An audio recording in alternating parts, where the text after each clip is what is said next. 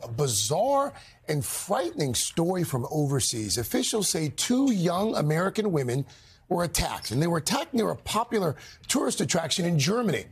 One of the women did not survive. The suspect, also an American. NBC's chief international correspondent Keir Simmons joins us now with more on this story. Keir, good morning to you. What do we know?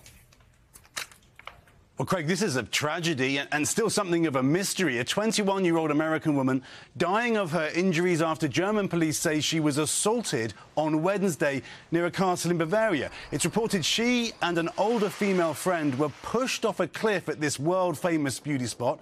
The assailant, now under arrest, was another American tourist. Police say a man, aged 30, handcuffed and led away. Witnesses say he had scratch marks around his face.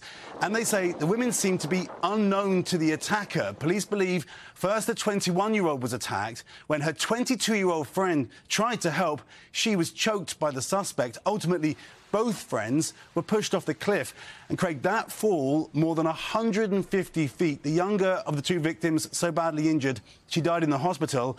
Terrible, Craig, terrifying for anyone watching, and a challenge for German police to figure out what happened. All right.